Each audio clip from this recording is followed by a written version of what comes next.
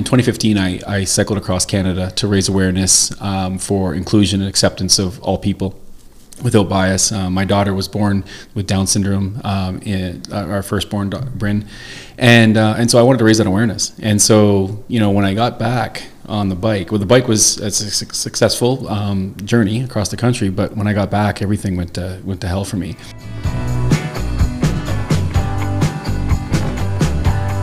Nick, welcome to Amplified. I want to get people to know more about you and how you perceive, kind of life and business. And that's one of the things that's really been interesting for me watching your content. And so I really just wanted to share that with my listeners, is how Nick thinks about the world.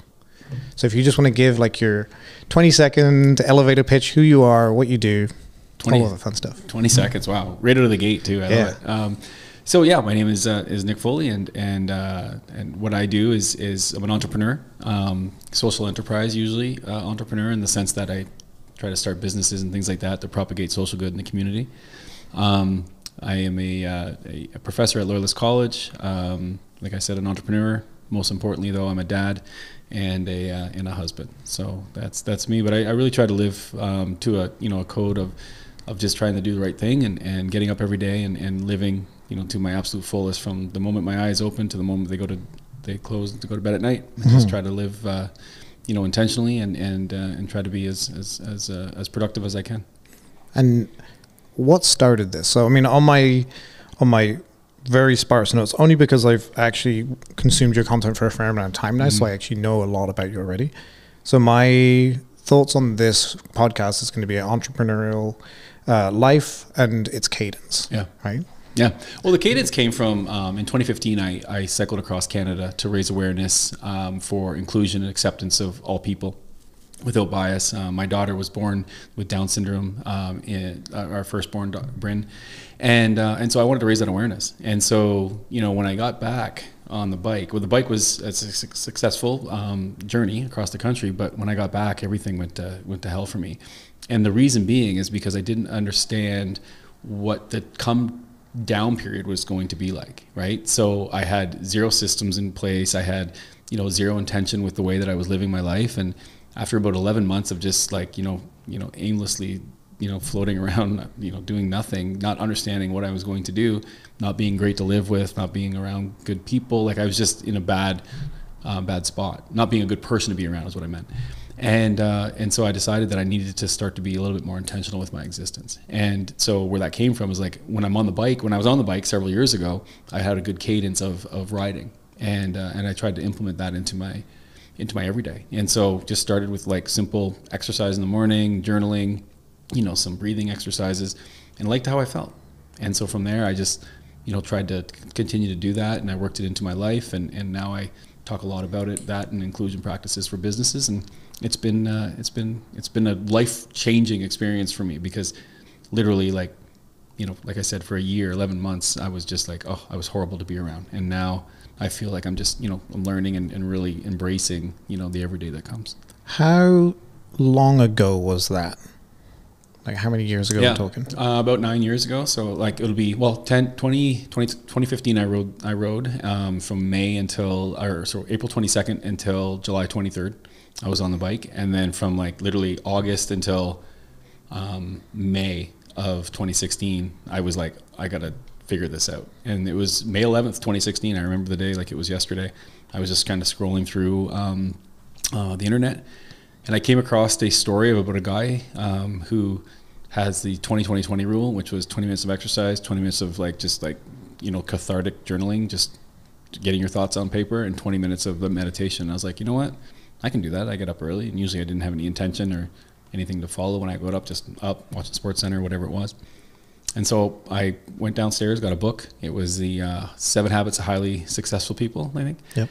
And Stephen Covey. And so I put that out, and I put that beside my gym shoes, and put them on, went for a run, came back, felt pretty good. So I put on a cup of coffee and started to read and started to journal, and then started to do a little bit of meditation. After an hour, I was like, wow, I feel pretty good. And then just tried to really lean into that, right? And just try to have a better morning, better start. And then eventually with time, it just kind of manifested itself as it is today, where it's like, I teach it to corporations and things like that, but also went to school and did a master's in organizational leadership and focused on two things: reflective practices for leaders, and also how inclusion and acceptance of people working in the workforce, how that helps your bottom line. So those are my two focuses, and so I've been really leaning into that for the last 9 years. Nice. It's interesting how many successful people want to talk about their mornings, right? Like if you win the morning, you've won your day. If you're, if like the Tim Ferriss 30-30, so like within 30 minutes, eat 30 grams of protein. Yeah. All of those things start early on in the day. How much of your success would you contribute to being the person that gets up and does something early? What I would say is 100% of my success is contributed to getting up and being intentional, and doing that from the moment that I wake up to throughout the morning. Now I happen just to wake up in the morning, and because I go to bed early at night. Now one thing I won't say is I never subscribe to the notion of like the 5 a.m. club, or there's no person in the history of humankind, and maybe this is an argument that people might, they might call on your show and be like, he's full of, but here's the thing, like, I don't echo that sentiment where it's like, you need to get up in the morning at 5 a.m. and be successful. That's the only way you're going to be successful. Well, if you work all night, then you're doing your body a disservice by getting up that early, right? So what I always say to people that I work with, and, in situations that I've had the stage of speaking, talk about morning routines, platforms like this, is I always say, when you get up, be intentional, whether that's at 5 in the morning or 11 in the morning or 2 in the afternoon. And so what I would equate my success is that once my eyes open and I get up, I go through, protocols one after the other. And that, I think, has contributed to, what I do in my life to make myself, productive. But I would also say, like, just to reiterate it, is the caveat is, sleep is your best friend. And it's a superpower. Absolutely. So if you're going to bed at 11 or 12 at night, and getting up at 5 in the morning, it's pretty counterproductive, right? So what I would do is make sure you're getting your 8 or 9 hours, whatever it is that you need, and then be productive when you get up, whether that's 8 in the morning, 9 in the morning, 6 in the morning, 5 in the morning, it doesn't matter, whenever it is, maybe it's in the afternoon, just be productive with that. And so once you become intentional, doesn't matter what time you get up, as long as you do that, that's going to contribute to your success. It's not cold showers and red light therapy. So what I'm hearing, so if we summarize for our listeners, don't lean into a fad just because somebody says it's good. Lean into the intentionality of what you expect from your day. So if you need to be more productive, then learn to segment your day accordingly so that when you hit the ground running, you are indeed running. If you're going to bed late, get the extra sleep. Extra sleep is far more important than, getting up early and doing like a 20-minute run, eating, and then doing 20 minutes of meditation and reading. For anyone out there who sits there and says, like, if I can do that, I can be successful, you're going about it the wrong way, because you need to learn and see why you're starting this. So I really want to dive into your why, and we're going to go past the 9 years ago where you kind of got off the bike and then realized you need to be more intentional. And I want to go back to young Nick.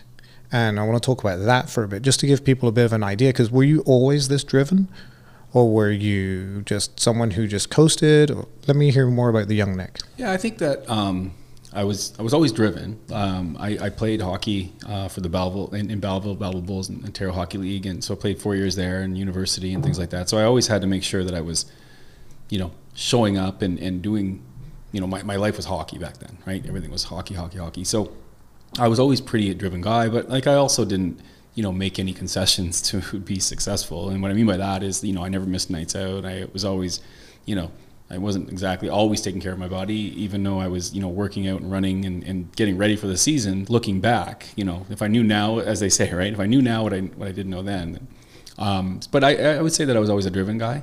But I also feel like I've went through times in my periods of times in my life where I didn't always like who I was, right? So I would be influenced by, people or things that I thought I needed to accomplish or do or act a certain way, and it wasn't until, recently, in the last few years or not, I really feel like I've really stepped into who I am and getting back to who I was once at like 12, right? It's funny because it's like we're always so quick to grow up, but like for myself, it's just like, I moved away from home at a young age to play and things like that. And I just felt like, looking back on it, some of the decisions that I made and the things that I thought were important weren't. Oh. And realized that,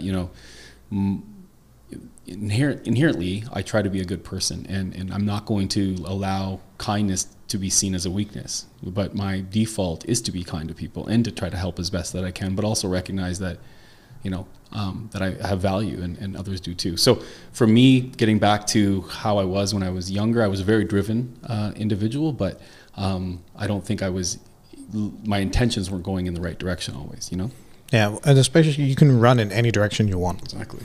But if you constantly change the direction, you're never going to get to where you want to go. And that's one thing that we're learning, especially as we grow the studios, we grow our businesses, is how does somebody take their life knowledge, which is what you've done, and then intentionally draw it back into a singular point. So you're very focused now on public speaking. You're focused on coaching and consulting and helping people grow. Even with your entrepreneurial adventures, you're still that leader, and that's what you're trying to do, is bring more leaders into the fray, right? And I find that a very fascinating thing, that you're going in that direction with such a precision base. That's why your mornings start off that way. The routine, is that born from needing it, or could you go without the routine and go straight into being successful? Well, I can speak to me, and it was born out of necessity. Yeah. I mean, man, like I was on the verge of losing it. Like, losing my family. I was broke. I talk about this in Life of Cadence every once in a while, but it was just like I didn't have any direction. I wasn't a good husband. I wasn't probably the best father at the time. I was very selfish, very me-driven. So the routine helped me kind of get my back on track, right? Now, not everybody. I mean, there's some people, and there's lots of research out there to suggest sometimes the most successful entrepreneurs and people in the world get up, work, and then go and do their thing, and that's fine. And people do that all the time. Alex Hormozi talks about it. Dan Martell talks about it. For myself, what I like to do is get up and get intentional with my day, get myself centered, get myself right first. Once I get myself right first, then I ask myself the question, what is my 11 o'clock a.m. self going to think of my 5 a.m. or 6 a.m. or 7 a.m. actions, right? And it's always, if I'm doing things, getting myself, getting a sweat, getting a stretch, drinking water, reflecting a little bit, then I feel like I'm my best self at, 11, 12, 1, whatever, however the day goes, right? So for myself, I think that it was born out of necessity, man, because I was on the verge of losing it all, and I never want to go back to that place again. You're putting structure into your life for a reason, and it's funny because as I coach creatives, a lot of them want to go everywhere, and I'm like, how about we get you in this direction really precisely, because if you can do that really well, you get known for that, right? So I would say the environment or the structure that you place upon your life can help you to get to where you need on a much quicker basis. You can still do this and get to the point B, and you can have a lot of fun doing it. There's nothing wrong with that. But for the people who are looking to intentionally get to a certain place and to build upon there, you got to have a trajectory, right? I agree. I think you need to have a compass, right? Where you're like, this is where I need to get to, and this is, and it gives you something to work towards, right? People always say, it's like, are you living intentionally, or are you being reactive, or are you being proactive in your day, right? And so for myself, as I try to be proactive in my day, whereas I will follow a simple script where, you're a journal guy as well.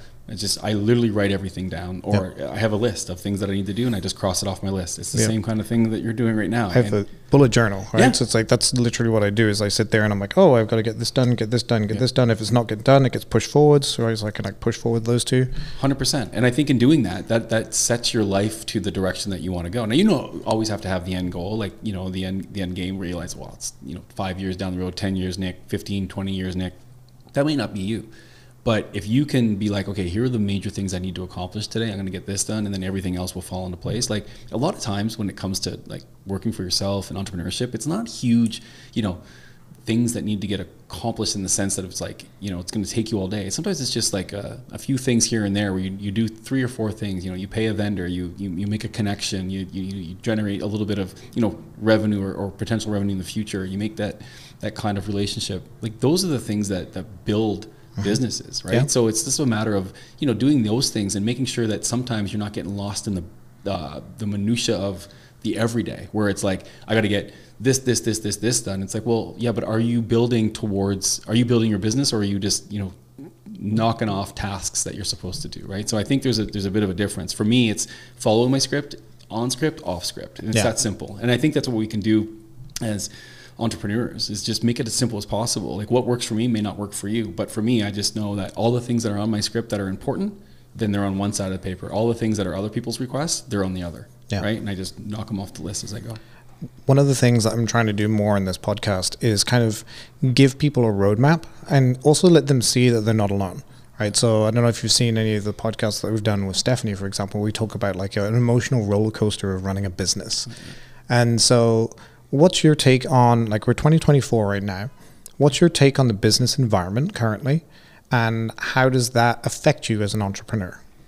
So I am familiar with the roadmaps that you've been given. I've seen Stephanie's lots of times. It's probably one of the reasons why I'm sitting here talking to you. I think they're really great. And so I feel like for every individual, it's different. For myself in particular, I feel like we are entering a really interesting time in business when it comes to like the gig economy, where you're able to be, you know, not only an entrepreneur, but you can also have it as your side hustle. You can also, you know, be a full-time mom or a full-time dad and do work for other people and not be tethered to the, you know, 25-year commitment that, you know, that you might be getting in these huge companies, right? Where maybe our fathers and mothers and people in our lives, you know, were more accustomed to, where it's like, you know, go to school, get out of college or university, or leave out of high school or whatever, and get a job early and stay with the company, and then you get a nice watch at the end with you sail into retirement, right? So what did I hear one day where it's just like, you know, a paycheck is great, but it comes at the cost of some of your own ambitions, right? So I love a saying, and this is the one that got me into business, was if you're not building your dream,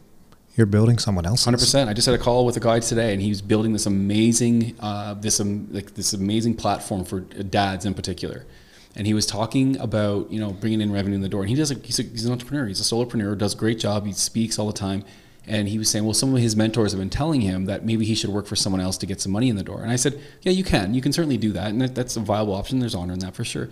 But you can also just focus your attention on generating, you know, high net worth, like revenue that you do with your speaking. You generate a lot of revenue with that. Focus on that, and then focus on getting people in the door for your dad's program. Sure. Why are we building other people's, you know, dreams when you can be doing it yourself? You've been doing it yourself for 10, 15 years. So just continue to focus more of your attention on bringing in revenue in the door, and then, you know, work on the things that really serve you. And he kind of liked that idea in the sense, he's like, yeah, you know what, if I'm working on other things, then it's taking me away from, you know, speaking, it's taking me away from his coaching and all those things, right? So where I see the economy going, or the business economy going, is I feel there's a lot of value in the gig economy. I feel there's a lot of value in people, you know, doing side hustles and turning them into their main gig once they realize, you know, they can do things, you know.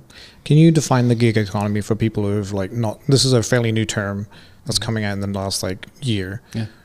Explain it the best you can for the listeners listening going, well, you know, I have a job, I am an entrepreneur, like what's this gig economy? Is that something I'm already doing? Yeah, well, in some cases it might be something you're already doing. A lot of times how I see it, and a different interpretation for others, but the gig economy is like you can have a job if you want, and have a little side hustle where it's that like I might be really, really good at doing, you know, design work for people. And so you don't want to put all your eggs in one basket, maybe not. And so you might have other responsibilities, kids, house, wife, husband, whatever it is, person. And so you just are doing something on the side, but also you're going from, you have like 6 or 7 clients. So maybe you can do design work for your studio. Maybe you do design work for one of my companies. Maybe you can do design work. So you have like 3 or 4 these little gigs, and they have a start time and they have a finish time, right? And you just go in there and you do the work for 2 or 3 months. Maybe it's a 2 or 3 month contract, but you know, there's a start, there's a finish, and you're getting paid on the job that you do. Yeah, it's like a project based. Yeah, absolutely. And so now a lot of times people will do, like they'll have their own work, and then they'll do that. But a lot of times, like I was talking to one of my associates today, and she has 7 different clients that she does social media for, right? And that's it. They're all just little gigs that she does, and she works from home, and she's doing, gigs for that company, gigs for this one, and it's just does social media. They have contracts for 3, 4, 2 months, 3 weeks, so it doesn't matter what it is. And they're just doing all these little gigs, if you will. Yeah, I like that, because the one thing that a lot of people get like really lost in the weeds with, especially when they're building a business, is there's 2 kind of business people. There's the business people that will succeed with support, and then the ones that will succeed without support, right? And so the ones that succeed without support are the kind of the people like burn all their boats, sail out there and just go for it, right? It's like I'm in that category. I'll go all in to make it work, right? And it's only when I've got my back against the wall will I actually get what needs to be done. But there are some people out there who can go out there and work away and have like extra kind of like gigs and income streams to help them build to where they're going. And I always envy those people, because I'm like, man, how do you get the motivation? Like, especially when you have something to go, how do I continue to be motivated towards something, even though I can quite happily be here, right? Because like humans are naturally seeking comfort, right? So how do you break out of comfort with comfort to make something successful? That's always been a fascination of mine. Well, I think it's a good question, because I feel like it depends on what you want, right? Like how fast do you want to scale, right? If you're just okay with working on it and doing a little here, and then you work a full-time job, then chances are you're not gonna scale. But if you burn the boats, as they say, right, and that's how you take the island because you have no other option, then you're gonna do things a lot quicker. However, I think there's value in both. Like I feel like if you're the burn the boats option, where it's like, well, I have nothing, I have no parachute here, is going to allow you, yes, to work harder, but it's also going to put a lot more stress on you to make sure that you're making ends meet, as they call it. If you're doing something that's new, what I would encourage people to do is just like, well, don't leave your job right away. Look and see, like dabble in a little bit, because once you start taking away the stress of having to make it all work, to pay your staff, to make all your bills, on time. Once you take that away and you have a foundation based on a job that you're doing, then all of a sudden you have a lot more creative licensing in your own business to do your thing, and you're not worried about everything else. Okay, that's going to take care of because I have this parachute, if you will. So I think there's value in both. I've been in both situations where it's like, breaking bricks all day and then working in my parents' basement all night trying to get, schools to buy into whatever it is that I was doing. Like I've seen all that. I've also, started businesses while I'm working full time in my job. So I think that there's benefits to both. But I would encourage people, especially in today's economy, you got a good job that you enjoy doing. If you hate it, then, I would encourage you to do a job that you may not absolutely love. Maybe it's, maybe you're driving for Uber or something that you just kind of doing to kind of pay the bills and bring in some money while you're working on your business. That's what I think in business now. There's no like rules in the sense that we have to do it one way, right? Like that's what's so great about the world and that we live in, is that people are so creative in the way they think. And people are so creative in the way that they do business that, you can drive for one of these companies or Airbnb a room out in your basement, whatever it is, to generate some revenue while you're working on something. Or you can have a business and generate a side hustle, or you can do like what you did and just be like, I'm all in, and generate revenue that way. So there's so many different ways to be a business. I think the only thing that's stopping people from being an entrepreneur is their own mindset. They have that can't do attitude. And as soon as you turn that mindset into, I can get this going, then you're going to be successful. I 100% agree, because it's like when you start building your business and you build the awareness of where you want to go, you start looking at all of the ecosystems around it differently, right? So when we built this studio, for example, we looked at the podcast studio going, we really want to do this because we want to share with these stories, we want to educate. Those were some of our core values, right? But then when we got into it, like, well, how do we make this work, right? And so you start building out different ideas for things and trying them out and kind of toying with it, right? So exactly. And that's exactly it. And like, as my agency grows, like one of the things that we do is we learn from a lot of businesses. And so we talk to a lot of businesses, because if I turn around to you and said, oh, what are some of the problems that you're dealing with? Now I can help you, because I've got like 17, 18 people I've talked to this week who have had similar business problems, but have solved them in different manners. Absolutely. And I feel like, the only restraints that we have are the ones that we put on ourselves, right? Like, so if you're I'm a big believer in I was talking to an associate the other day, and I said to him, I said, you want your business to work? He said, yeah. And I said, have a conversation every day about it. Yeah. He goes, what do you mean? I said, just talk to colleagues, talk to myself, talk to associates. But if you want your business to work, have conversations. If you mean to tell me that if you call 5 people every single day for 365 days a year, minus a few here and there for holidays and weekends and things like that, but if you call 5 people a day, you mean you're not going to generate any revenue? It's almost impossible. Yeah. Right. So, if you want to build your business, you don't have to have this grandiose, like, okay, well, we're going to have this amazing ad, this ad campaign we have to do. And maybe in some cases that's good. But if you are just starting with just you and your thoughts and your computer, send a message, send 5 DMs a day in Instagram or LinkedIn or something, just saying like, this is what I do. Thanks for following along. Would you be interested in following just the stories, or would you like to learn how I can help serve your community? Let me switch that on you a little bit, just because there's a slight shift in how socials is done now, and it works out beautifully. Always think about it with, we call it the WIFM, so what's in it for me, from your viewer's perspective. So when you're going out there, and we test this all the time, and it works really well.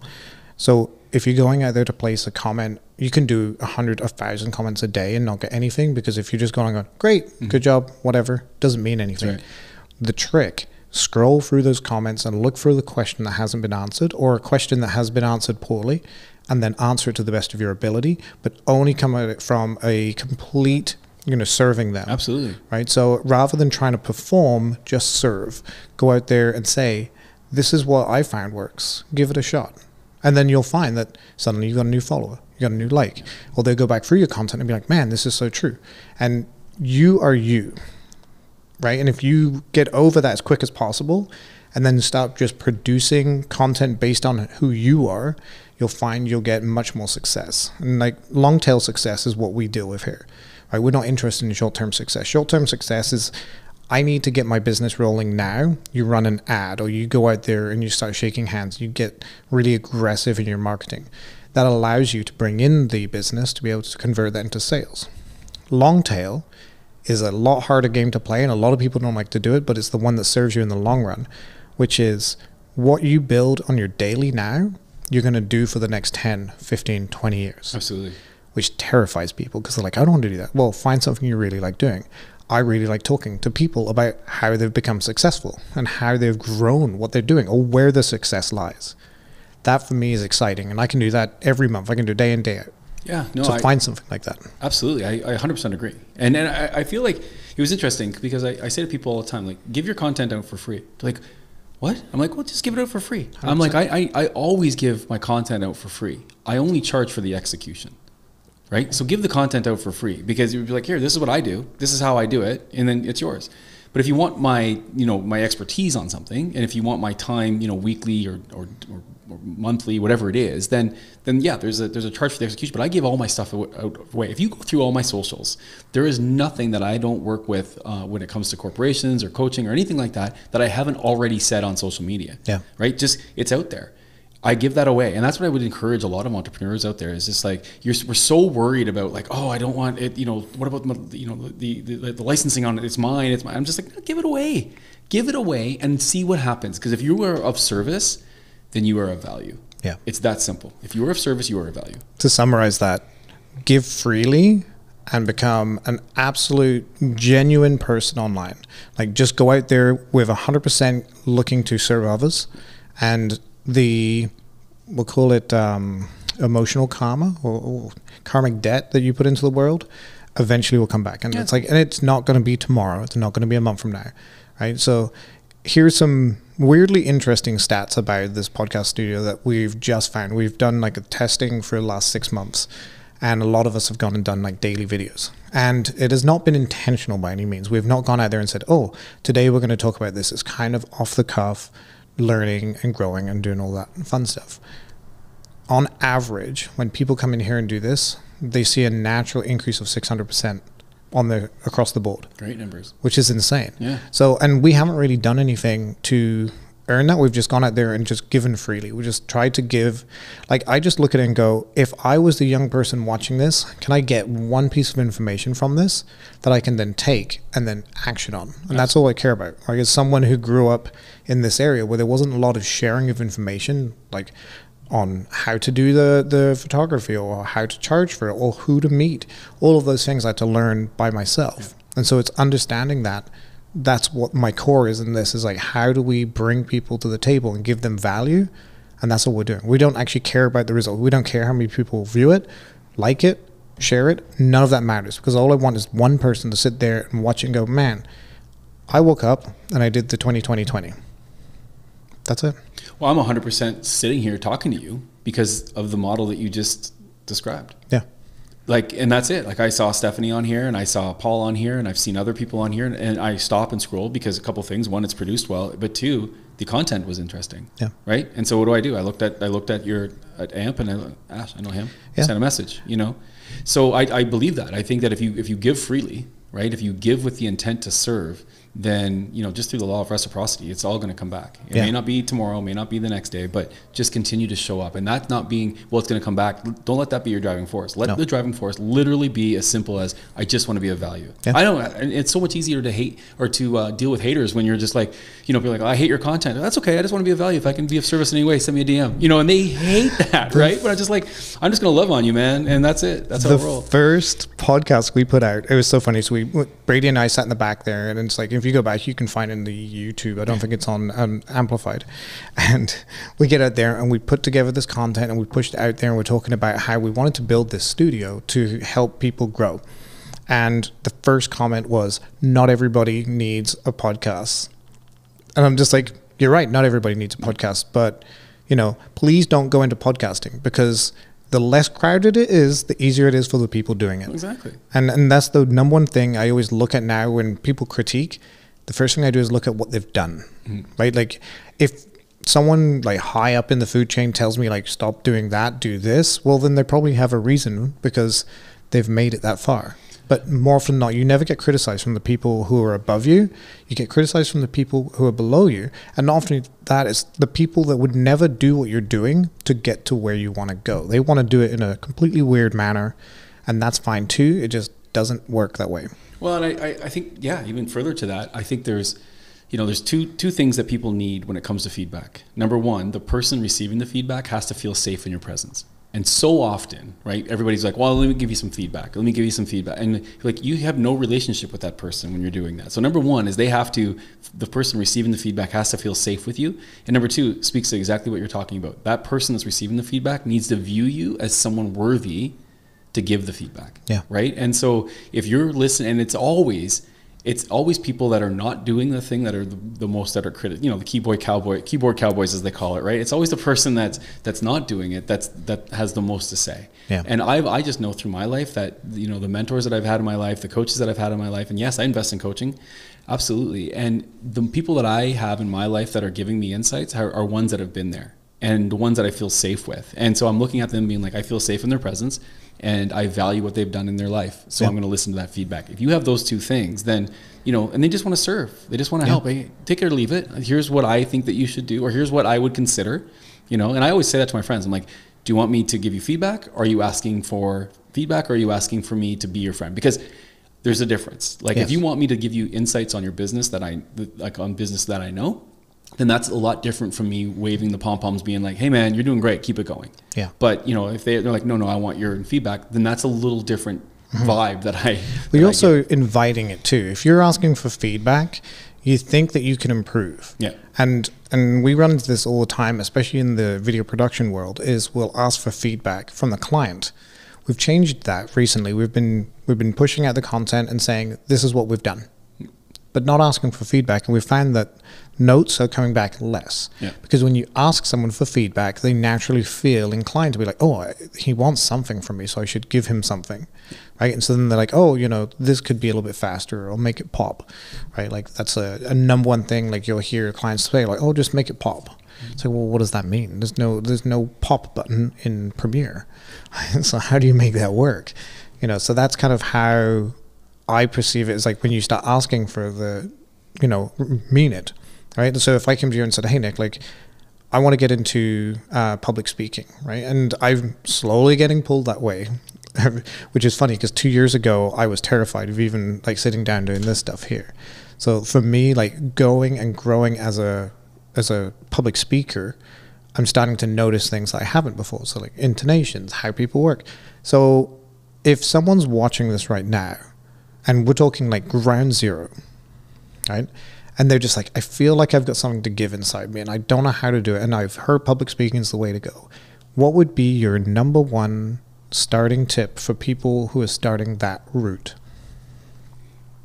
Ooh. Yeah. We're getting to that part of the show. Yeah. I would say show up as your authentic self. That's what I would say. And be exactly who you are and allow that to come out in exactly how you live. So if I'm one way on stage and I'm somebody completely different, then the audience is always going off stage. The audience is always going to know. So anybody that ever asked for my advice on public speaking, there's two things I would say. One, show up authentically as yourself and be unapologetic by it. This is you. You show up as you.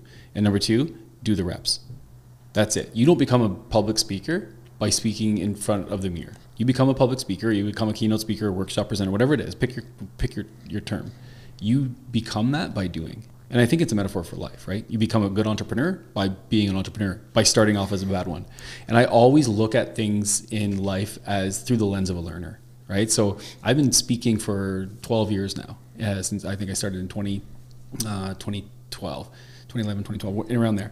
And I am only looking at it through the guise of how can I be better? How can I serve more, right? But keeping in mind that I need to continue to do reps and I need to continue to authentically show up as myself. And I always say to people, like, show up as yourself authentically, but unapologetically, right? A lot of people are like in social media or in speaking, they don't get asked to speak very often. It's because they're not really saying anything. They're talking, sure, they're filling the hour, but like have a stance on something. Yeah. And let that come out in how you live. And so if you have certain systems that you put in your life, then live them every day. So that when you're posting about social media and they ask you to come in and talk about different things, then they're going to be like, well, who do I call when I need this? Yeah. Right? Oh, that's Ash. That's who we call. Who do I call when I need that? Oh, that's Nick. That's who you call. So allow your on-stage persona to live every day in your life, but show up authentically as yourself and continue to do the reps. That's the secret sauce, is like just continue to do it. Right? It's a little bit controversial, but I believe authenticity is a little bit of a catch-all. I want to add on something to that.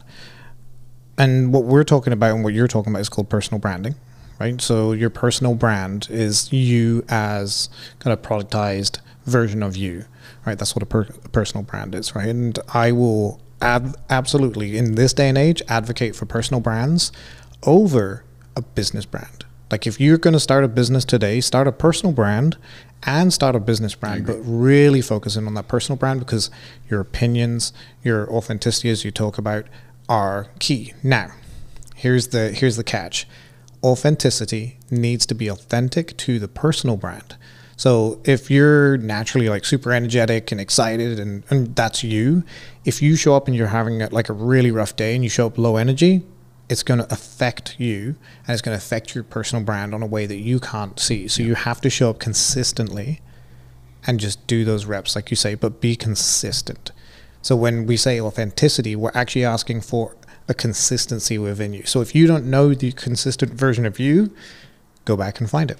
But I think that changes too, right? Like sure. the authentic, consistent version of myself as a father is different from the authentic, consistent version of myself as an entrepreneur, as a friend, as a husband, right? So I think that what's the name? Todd Herman wrote a great book called The Alter Ego Effect. And in it, he talks about, showing up as different people.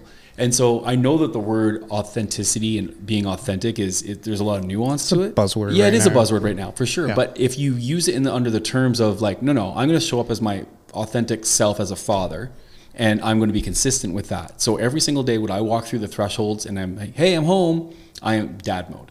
The hoodie goes on, the comfortable pants, and I'm on the floor with the kids playing. Not necessarily on the floor now, they're a little older, but like, you know what I mean? I'm doing homework. I'm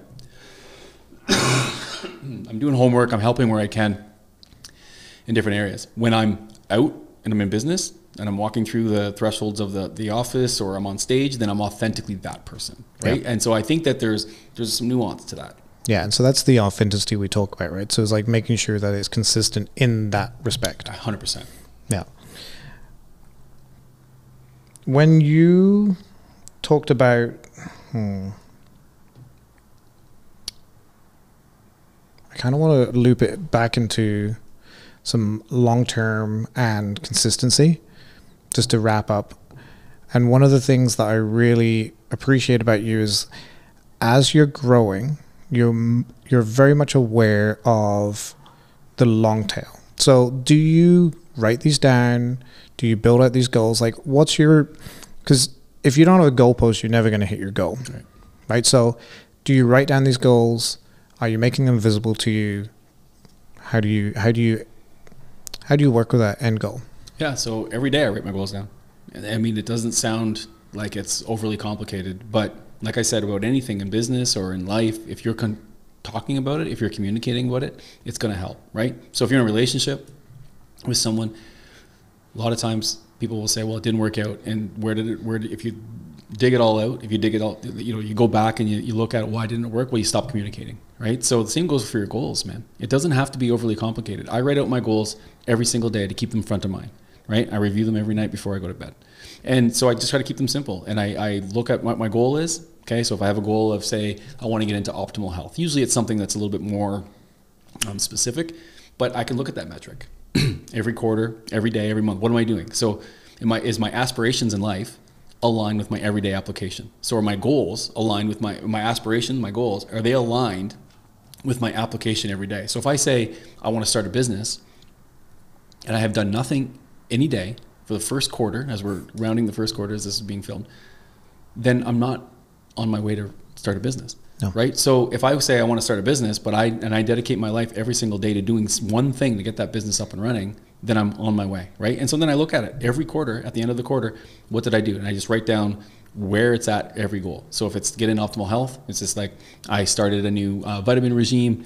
I worked out, 89% of the days of the month on average, and I'm cutting out sugars the best that I can, no alcohol. So I can look at that and I'll be like, okay, that's what I did for quarter one. So for quarter two, where am I going to be after quarter 2, 3, 4? And at the end of it, it's amazing what you can accomplish when you just break them into bite size, kind of thing. So yeah, for me to answer that question, absolutely. I write them down every day. I think it's important to keep them at front of mind. You have to communicate with yourself what your goals are, where your goalposts are. Because like you said, like if you don't know where the goalposts are, then you're just going to be, taking shots in the wind and it's not going to go anywhere. I find for me, I just put 3 main goals up and I just post them somewhere where they're visible. Yeah. And then I always kind of refer back to am I working on something that's moving me towards that, or am I just finding work to do? Yeah, absolutely. And that's the thing, you just ask that questioning. What's going to make today productive? What needs my attention? What's going well? Those are the 3 questions I ask myself every day. Now, if our listeners want to follow you, want to get to know more about this, about the life of Cadence, where can they find you? Where do you live most online? Yeah, most online, Instagram, Nick Foley, Nick_Foley1 on Instagram. NickFoley.ca is the easiest way to get a hold of me. Just send me a message. If you liked anything you heard, send me a message. If you don't like anything you heard, send you a message. And I'm just kidding, send me a message. I'm here for it. But NickFoley.ca is the best way to get a hold of me, and Nick_Foley1, usually on Instagram. LinkedIn, I'm on LinkedIn, Nick Foley on LinkedIn. Send me a message. I'm happy to communicate. And if I can be of value, that's it. That's what I want to be, a value and of service every day that I wake up in the morning. If I can be of value for that person, then I'm happy to give them anything that they need to help. Amazing. Well, thank you for joining us, and I really appreciate it. And best of luck. That was just fun. Thanks a lot. Cheers.